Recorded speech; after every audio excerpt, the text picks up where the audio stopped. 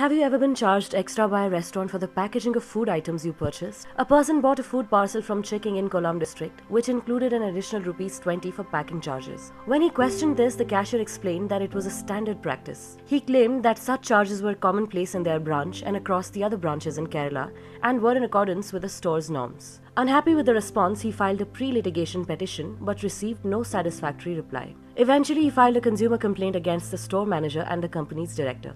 The manager argued that packing charges were a uniform policy set by Checking beyond their control as a franchisee. The company director did not participate in the proceedings.